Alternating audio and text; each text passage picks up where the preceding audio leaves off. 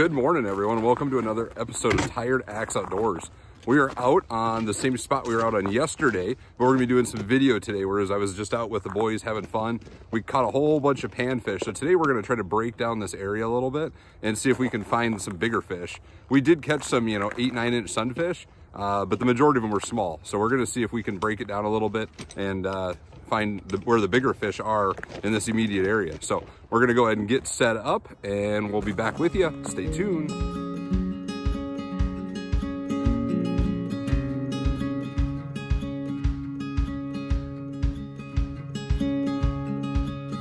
We're all set up, got the house up, heat's on. It's 32 degrees out, so we might be shutting that off because it's getting a little warm in here.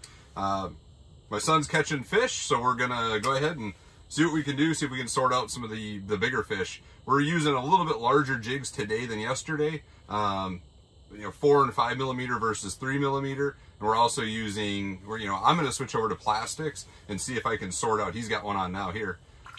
See if we can sort out some of the bigger fish with the plastics versus the spikes. So we'll see what that does for us. What do you think? How many have you caught so far? Probably around 10. 10 so far? Yeah, we've only been set up just for a few minutes, so I think it's going to be, another good day today. Where's my towel? Your towel's on your lap. Oh, it is. Yep. He got fish flying on my nose. He got all of your spikes. We'll give you some more put on here. So this is the fish I caught. First keeper. Gonna toss him back here. Inside that bag. There we go. Oh, I missed that one. So he's fishing with some spikes on a clam snowdrop, and I've got a Wonder Bread jig on with a Mackie plastics in hot pink. So he's definitely catching more fish than I am. But like I said, we're trying to sort out, maybe see if we can get some of those 8s and 9s again. And because we were catching some yesterday. yeah, we did. I would say, not even half, but we caught 40 fish yesterday, just one after another after another. But like I said, probably today like right now. Yeah, today we're trying to sort out some of the more quality fish and bring some home for dinner. So filleting 6-inch bluegill isn't all that much fun. No. Yeah.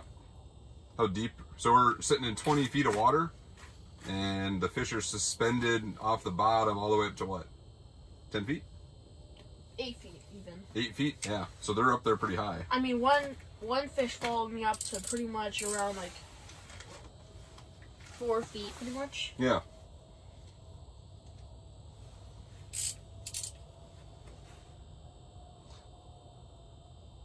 So we're gonna see what we can make happen. I think they're just pulling on those little tentacles on that Mackie plastic. So yesterday when we were out here, it was 43 degrees, 44 degrees. I mean, it was just beautiful. The sun was out. Today it's overcast. Can you get this for me? Right around 30 degrees. So quite a bit cooler, but I mean, it's, the heater's on the low and it's plenty warm. I'll hold the rod, buddy. I just get slime off my hands. There we go.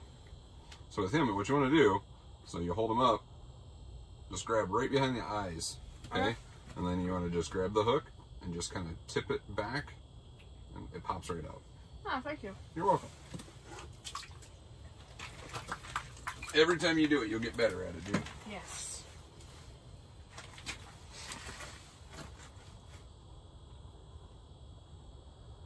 So how deep are you fishing right now? I'm deep in around like 10 feet of water. Okay.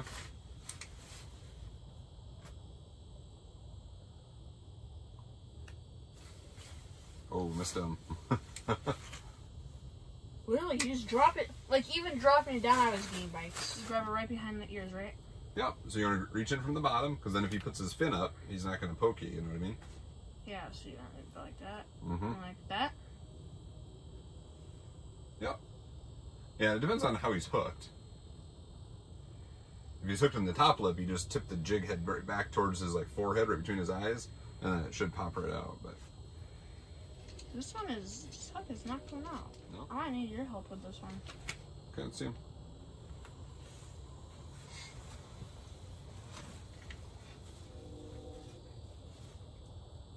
There you go. There we go. Thank you. You're welcome.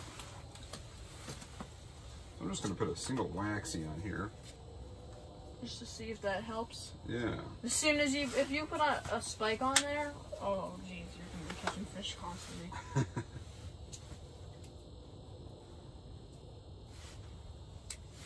But it seems like waxworms don't do very well right here. No? Because when I was helping those 2 people. Oh, yesterday? Yeah, yesterday. The younger one. So that's what my setup looks like right here. See if you can see it. I just got that jig, Mackie plastic, and a waxworm. So we'll see what it'll do. I'll show you guys my setup in a second.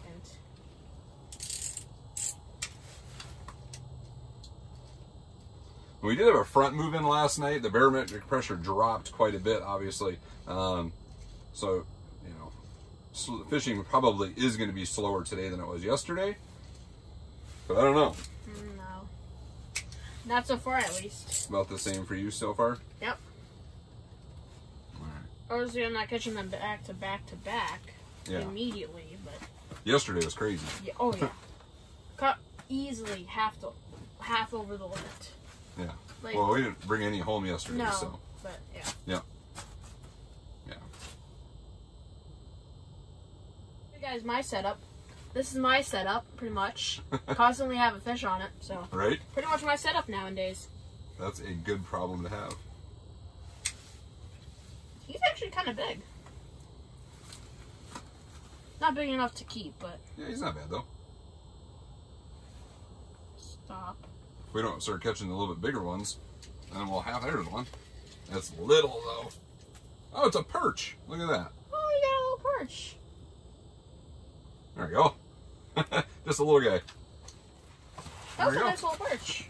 Yeah, we come to this lake quite a bit just because it's 10 minutes from our house. We fish this lake a lot for bass in the summertime, so you'll see some videos of that once we get the boat out of the snowbank. Pretty much, yeah. Yeah. And the snowbank starts melting. Yep, exactly. Ice bank, I guess. The ice bank.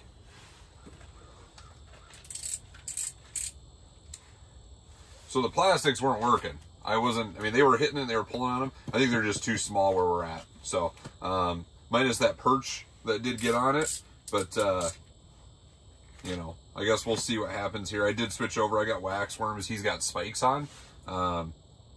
You know. Switch one that lures in the bigger fish. Yeah. We've got 2 8s, you know. So, I mean, I don't like bringing big fish home to fillet anyway. So, this works out well. But we're still catching them. They're digging the live bait, aren't they? Yeah. The meat bait. Because yeah, they're coming all the way up to 8 feet right now.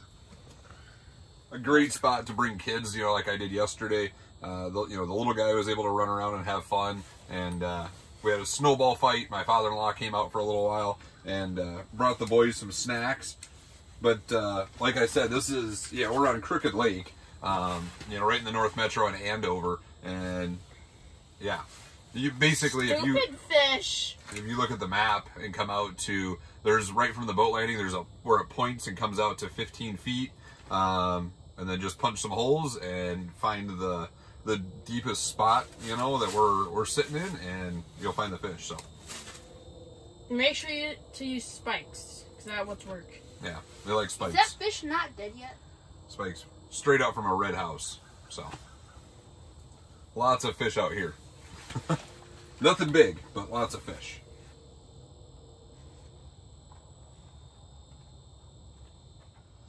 Let there be heat. You going? Yep. Nice. Oh, that's definitely a keeper. Ooh, that's a nice little sunfish. Yeah. Nice one, too. That's a really nice one. Just heat up a little bit. I need your hook on. Yeah, and we've just got the small buddy heater. The standard buddy heater runs off 1-pounders. And then this 3i from Eskimo, it just keeps it plenty warm. You know, we haven't been out on a real super cold day. You know, well, I guess, you know, 5 degrees, I think it was the one day on Coon Lake. The same day we lost our auger. Yep. But we got a new Eskimo auger. Yep, we got a new Eskimo auger from a anonymous friend. I left work for just a little bit on Friday, and I came back and had a new auger. So whoever you are, thank you, appreciate it. And, yes.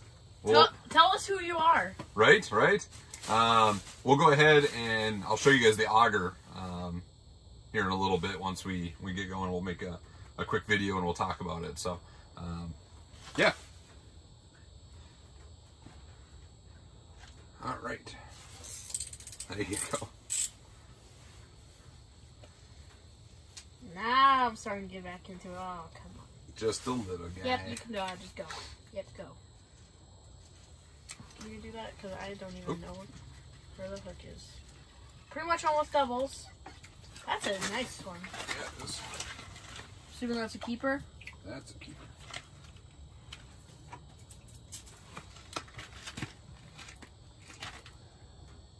Yeah, they're just crushing these jigs.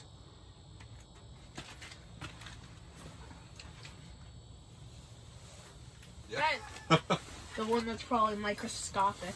Sometimes those little ones, they grab on and they run, They man. do. They hit hard.